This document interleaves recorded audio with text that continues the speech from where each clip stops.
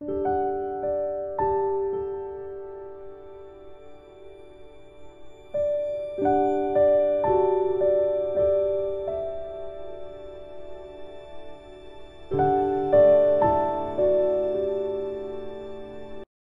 everyone, welcome back to Enchanted Bayou. My name is Cassandra, and if you're new here, welcome.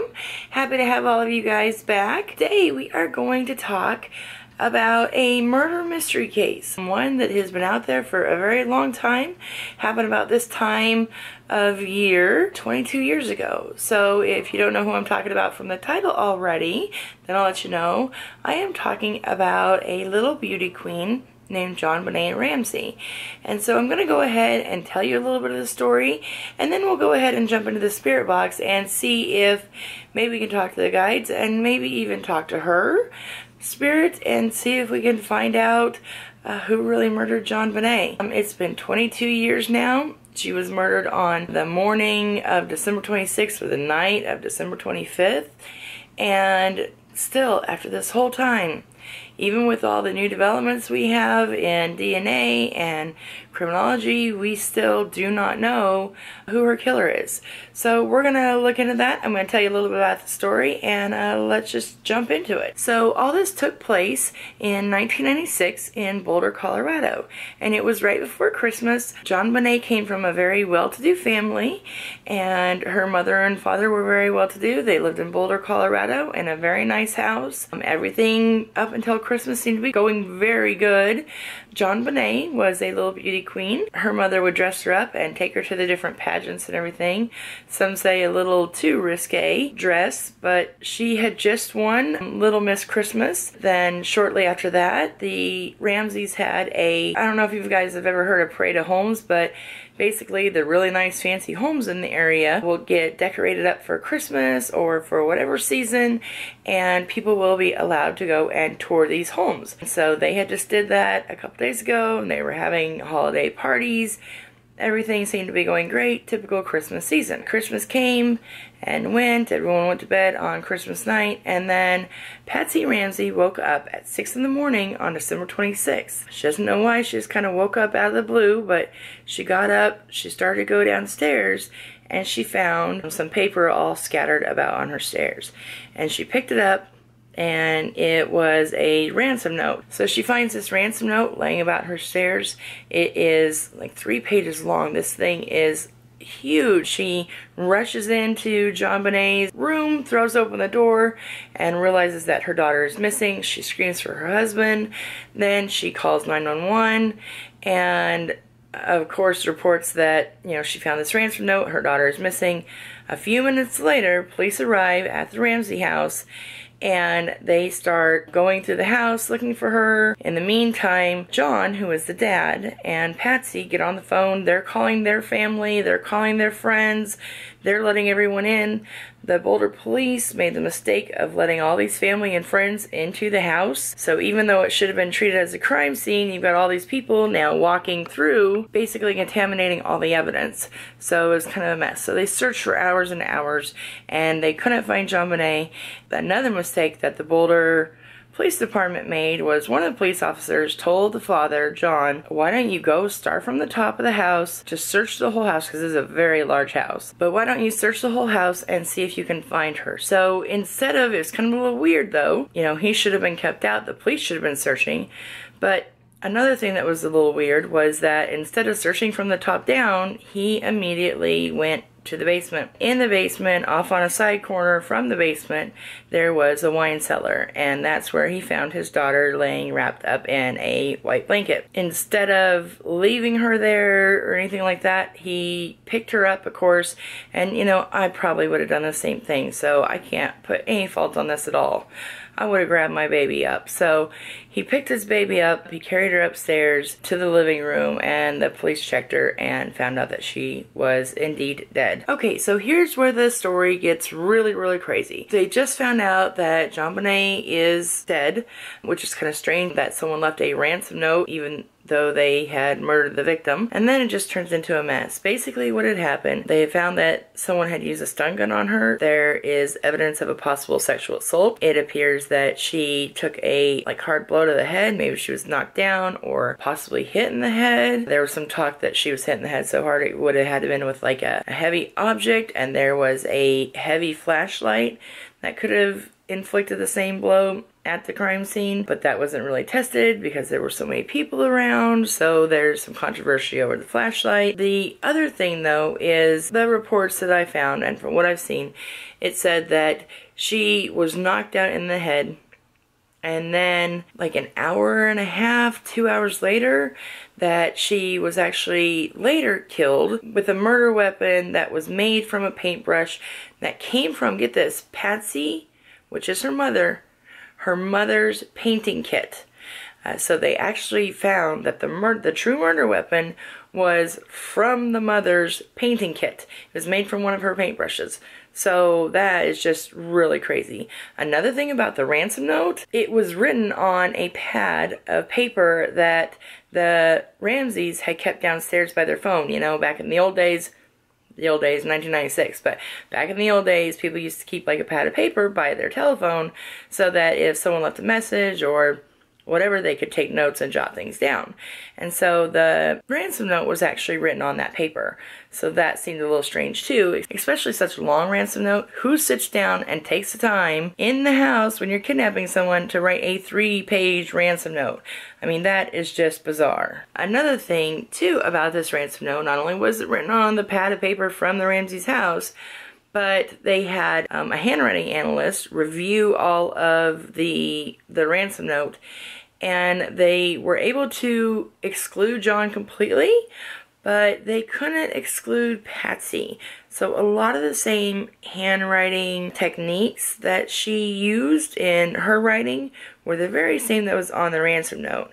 Now, I also watched a documentary where they were looking at even more of this evidence, and a newer handwriting analyst was reviewing this, and it said that it looked like, from what he could tell, a man was dictating basically to a female what to write in this note based upon what was being said in it and then how it was coming across. So I'm not a handwriting expert. I don't know how you can tell all that from a note. It seems like a lot, but hey, that's what they do. That's their job. So I'm going to go with that. That's the new evidence out there. Now, why do we think maybe that John, the father, and Patsy, the mother, were possibly the murder suspects in this? Well, first of all, there were no signs of a break-in into the house. And second of all, when the cops said that they wanted to question them and, you know, rule them out as suspects, the Ramseys did not want to talk at all. They did not want to talk to the police.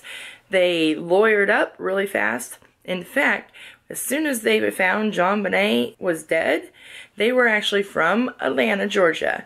And John actually called his private jet and the pilot and wanted to book a trip back to Georgia, back to Atlanta. If it were me personally, I'm not going anywhere. I want to find whoever hurt my child.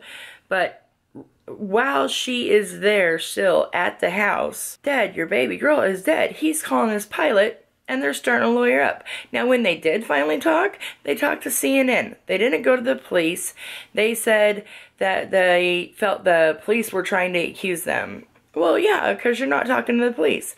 But they didn't go to the police or anything.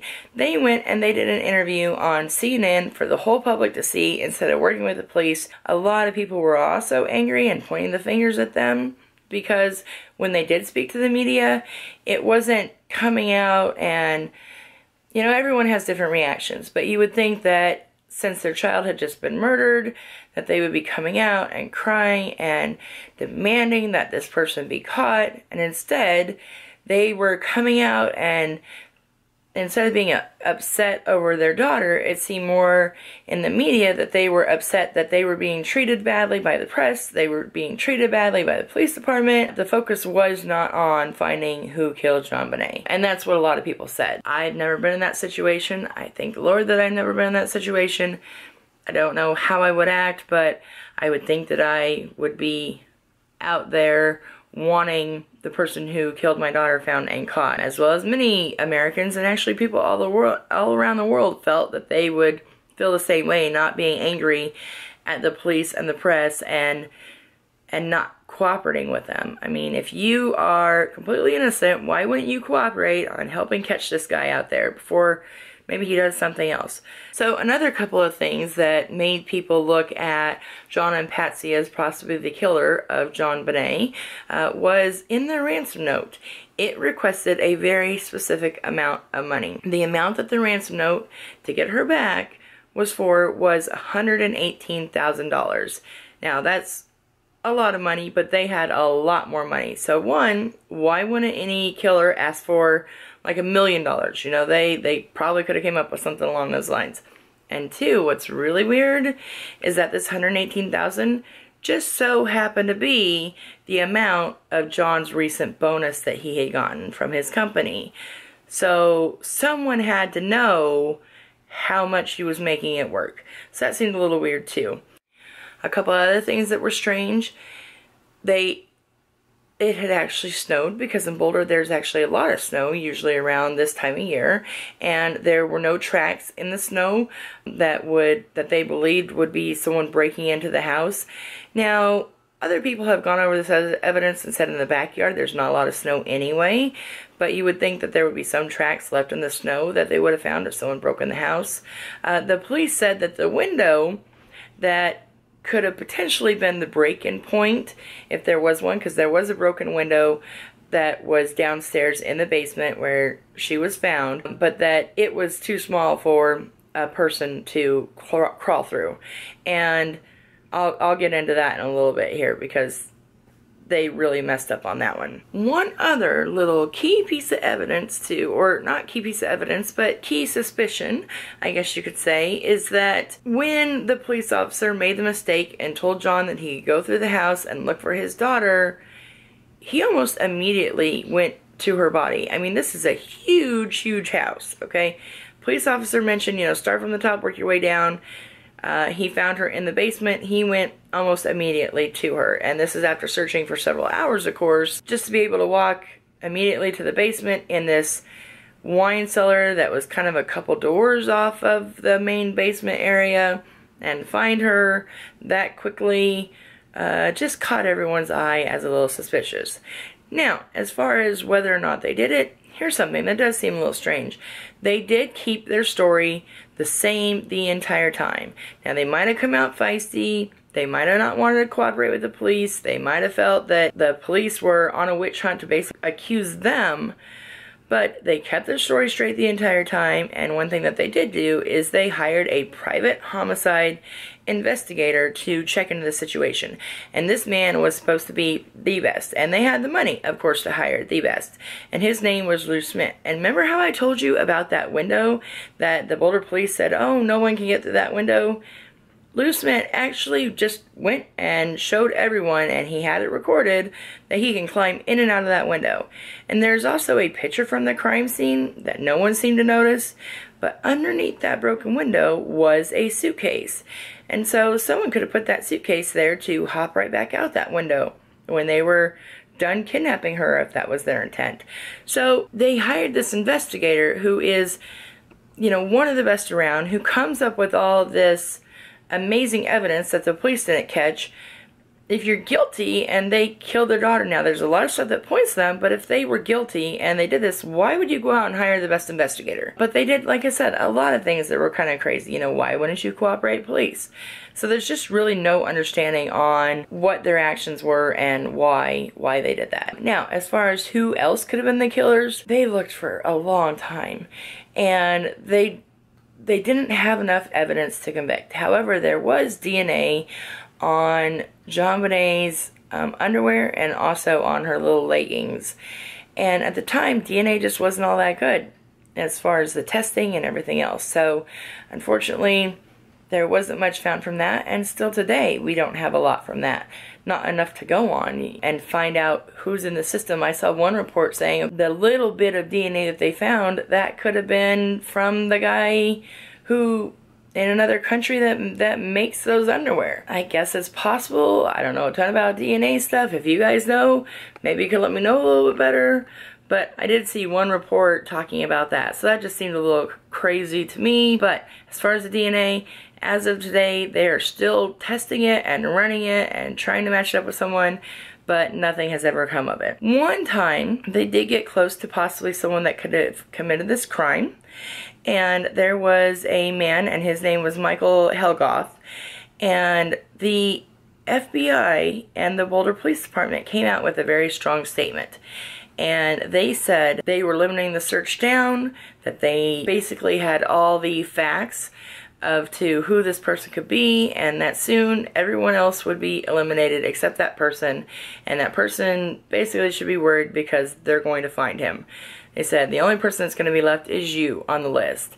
As far as Michael Helgoth goes, this gets a little crazy too. So we're not just going to start with his suicide. So his suicide happened 24 hours after the FBI came out with that statement. The FBI and the Boulder Police came out with that statement.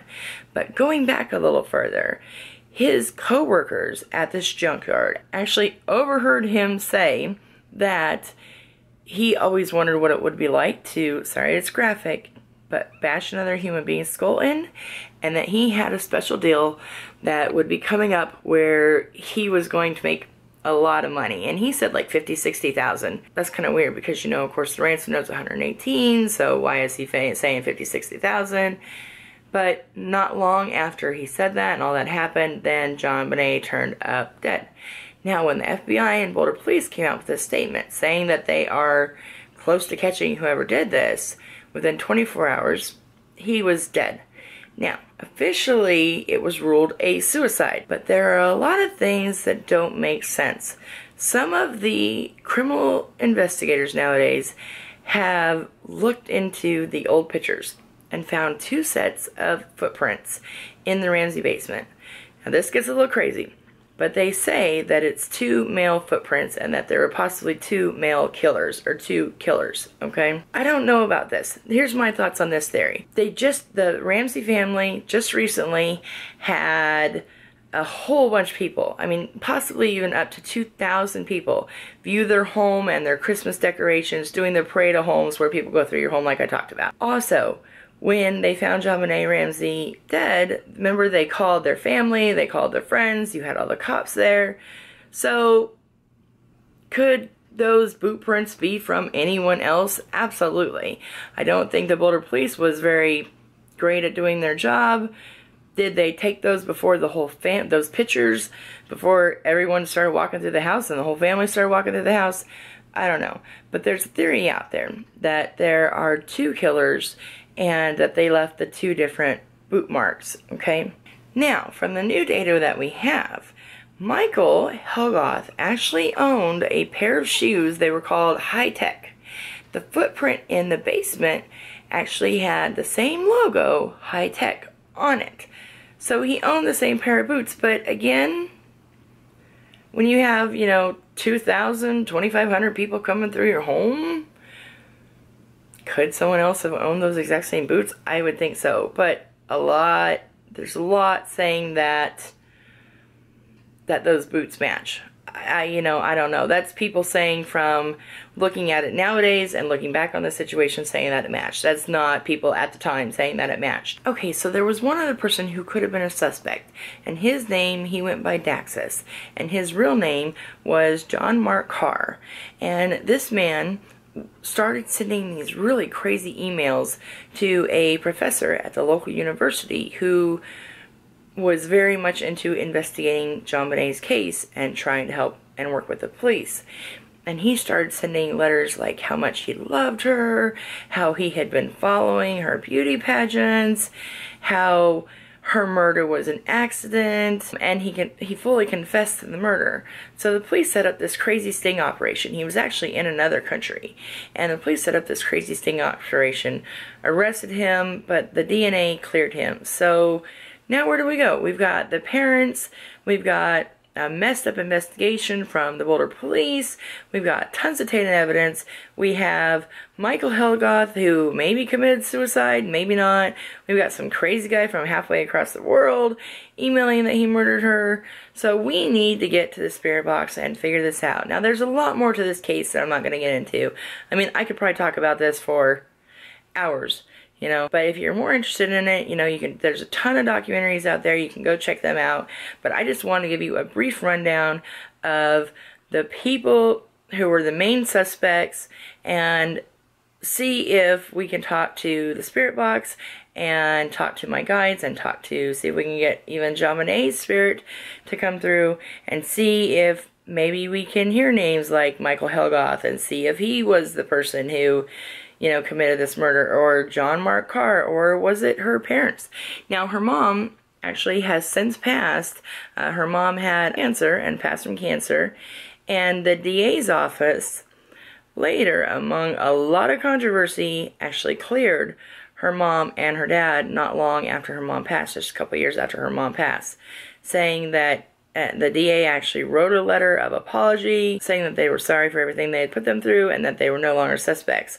But a lot of the police, a lot of the community was appalled by that, because they still felt, and still do, that the parents should still be suspects. So we're going to go ahead, talk to the spirits, see what we can find out. Maybe nothing, maybe something. Let's see what we can do, because it's time we got some kind of conclusion to this case and figure out what happened the day after Christmas 22 years ago.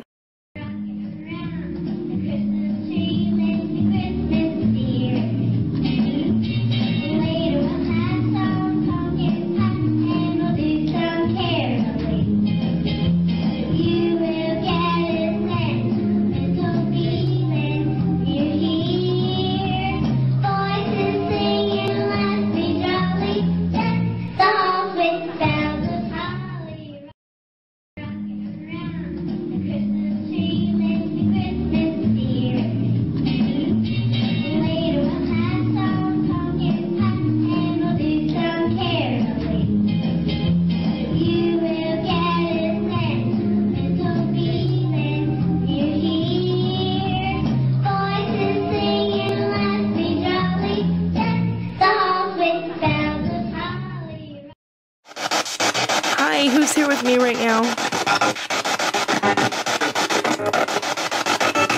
You can whisper into my camera, or you can speak to the boxes if you'd like. Ethan and E, are you there?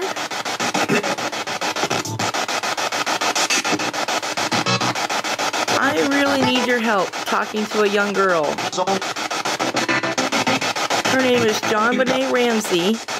What do you got? Her name is Jonbenet Ramsey, and she was murdered in 1996 in her own home in Boulder, Colorado, the day after Christmas, or maybe late Christmas night. So, you got it? Can you get Jonbenet?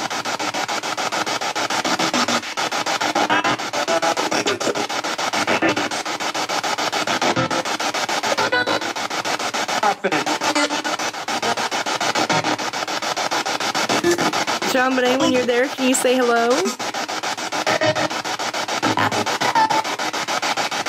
Oh, I heard a little kid.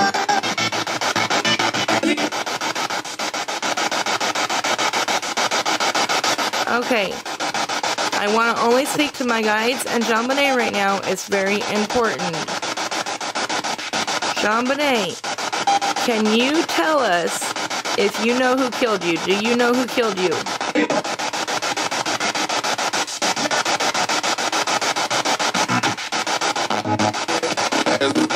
Jonbenet, who killed you?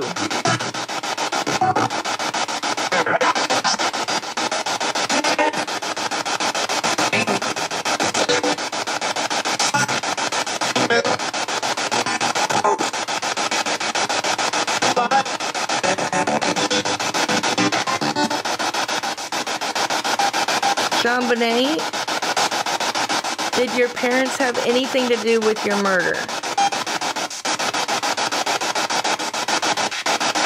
Are you there, sweetheart? Did your parents have anything to do with your murder?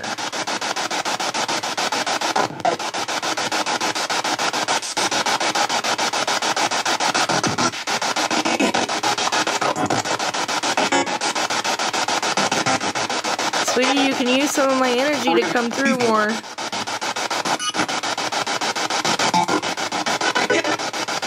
Just Jonbenet and my guides, no one else. Stop it.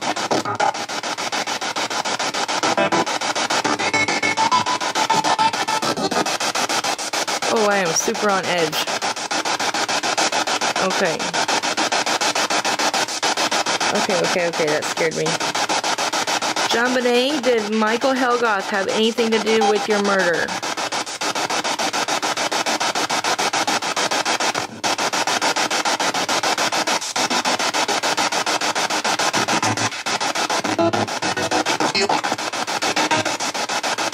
How many people killed you?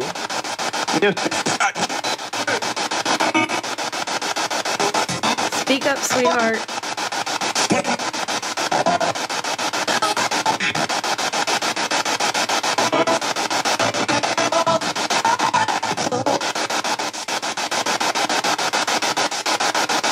Are you there? Where'd you go, dear? Jonbenet, we all want to know, how are you doing now? How are you?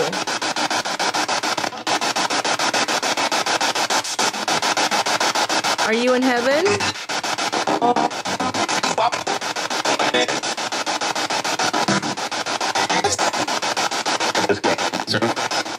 Oh my gosh, I keep hearing a little kid voice. I knew I would, but ugh. What is heaven like, dear? What is it like where you are?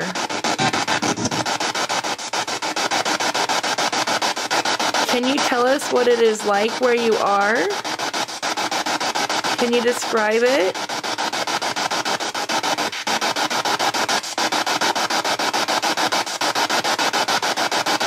What does it look like, dear?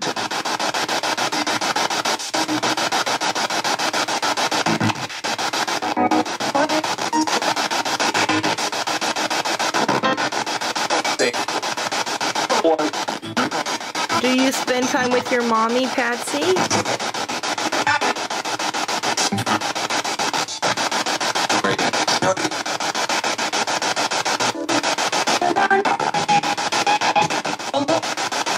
Okay, just in case it wasn't clear, I'm going to ask you one more time, and I want you to even use my energy, only Jonbenet.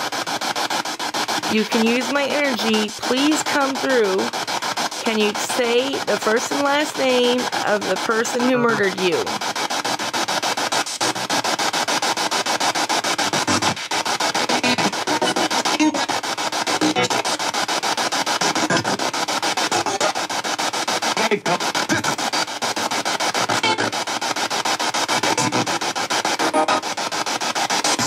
Did John Mark Carr have anything to do with your murder? Okay, I'm going to use another spirit box. Okay. Okay, this is going to sound really strange, but I keep seeing my shadow because of course I have lights on, everything like that, so you guys can see me better. But I'll see my shadow and I'm like jumping like if I'm in a cemetery or something really spooky. And you guys have seen my videos, I invite spirits over all the time. If anything becomes a problem, then I go through and I do a huge cleansing on my home. I'm feeling really antsy right now and really jumpy and really just like shook. I wish I could explain it. So we're going to do the other spirit box and we'll go from there. But oh my gosh, I'm like even out of breath. This is weird. I feel like I'm out alone in a cemetery. I haven't done that in a long time, but I just feel really shooken up. And I've talked to people who have been murdered before, but I don't know what's quite going on tonight. So let's get in the other spirit box and maybe we're getting some answers. I hope we're getting some answers because I'm not feeling good. Let's try this one. Okay, so as you know, my spirit boxes get loud and I don't cut them or limit out the noise. So here we go. Oh, this is the app I use if you're new here, by the way. It is for iOS. It's called SBX12 Spirit Box. I just use the light version, which is free, and it works wonderful for me. And lots of times I can even get full sentences through here, clearer than the other Spirit Box. So we're going to try and ask some of the same questions and see what we can find out. Ethan and E, is Jonbenet still here? Behind me? Is that what you said?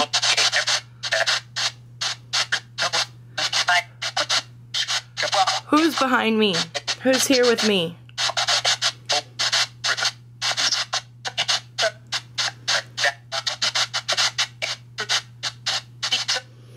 Okay. No one is allowed to be here except my guides and Jonbenet. Ethan, is Jonbenet still here? Okay.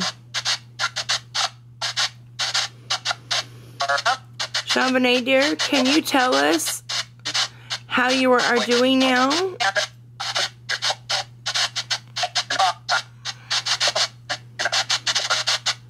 Come talk in this box, dear. Ethan will help you.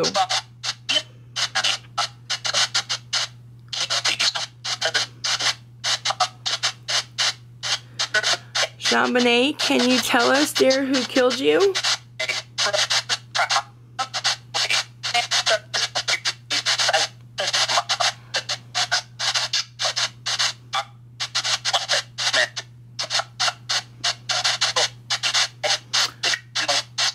How many people murdered you?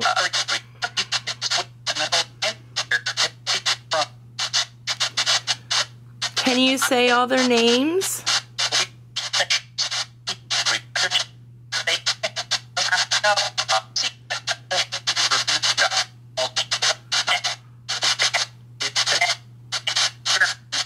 Was your murder an accident, honey?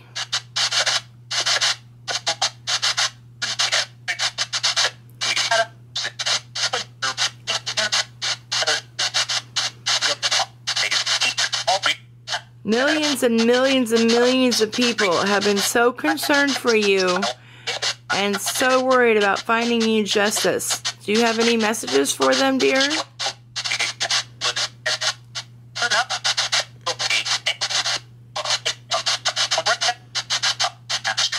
Is there anything we could find that could help us find out who killed you?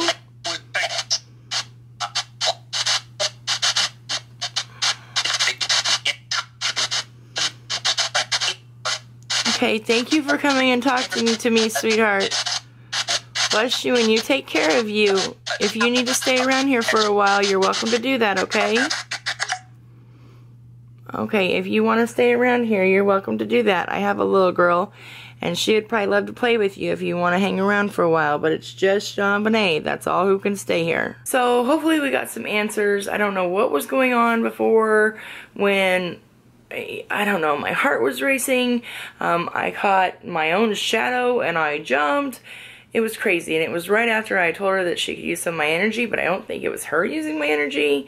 So after I clarified that and said I just want to talk to her, I started feeling a little bit better. So I am doing okay. Hopefully we got some good answers. All my videos are reviewed by me and a specialist, so anything we hear will be throughout the video. Anything extra that you hear, please leave it in the comments below. Would love to hear from you guys.